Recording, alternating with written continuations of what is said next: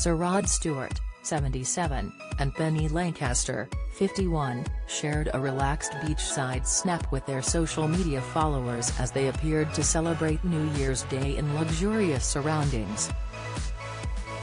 Meanwhile, David Beckham, 47, and Victoria Beckham, 48, were joined by nearly all of their children for the happy occasion, while eldest child Brooklyn Beckham, 23, celebrated in Mexico with new wife Nicola Peltz, 27, and pop star Selena Gomez, 30.